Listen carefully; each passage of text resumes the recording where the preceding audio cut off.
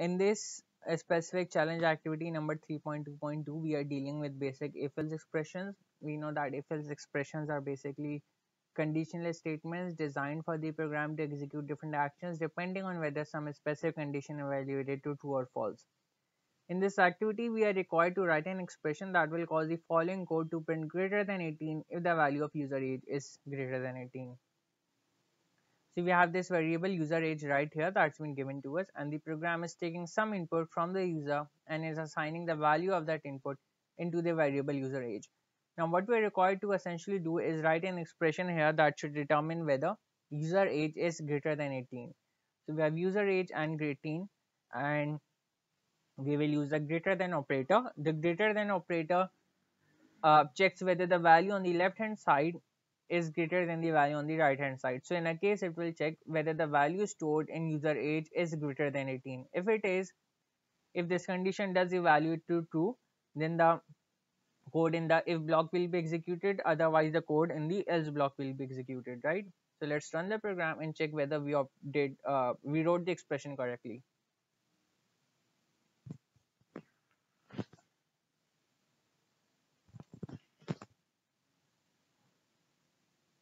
This will take a few seconds. Right, so we wrote the expression correctly against all the standard test cases. We managed to obtain the correct output. So for instance, when the input was 17, which also meant that the value stored in user age was 17, then 17 is less than 18. Hence our output should be 18 or less, which it is. We also obtained the correct output when the input was 19 and then when the input was 20. So now we can move on to the next stage of this question. So in the second part of this question, we are required to basically cause the following code to print less than -10 if the value of username is less than -10. So if the value of username is less than -10, we are required to print this thing right here. If it's not, then this thing will print. So we have this variable called username given to us, and the program is taking some input and assigning it to the value username. We need to replace, or we need to write our expression here. So we have user num and we have -10. So we will use a less than operator. So the less than operator checks whether the value on the left hand side is less than the value on the right hand side. In our case, whether the value stored in user num is less than -10. If this condition value is true, then the condition if the if block will be executed, otherwise the condition in the else block will be executed. Let's run our program to check whether we wrote the expression correctly. If we did, then all of our test cases should be correct. All of our outputs to the test cases should be correct, and it is.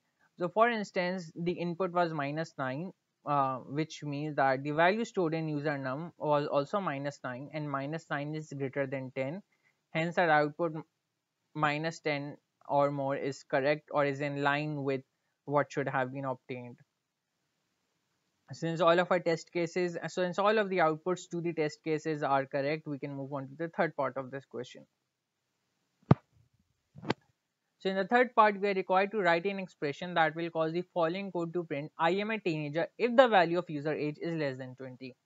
Again, we have our variable right here. The program is taking some input and assigning it into the variable user age, and we are required to write our expression here. So we have user age and we have 20. So the program should print I am a teenager if the value of user age is less than 20. And then if the value of user age is greater than equals to 20, it should print I am an adult, right? So if the value of user age is greater than equals to 20, so greater than equal to basically compares or checks whether the value on the left hand side is equal or greater than the value on the right hand side.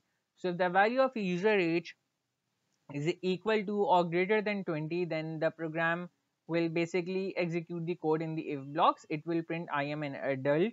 Otherwise, it will execute the code in the else block. It will print I am a teenager. Let's run this and check whether we have obtained the correct outputs by writing the correct expression.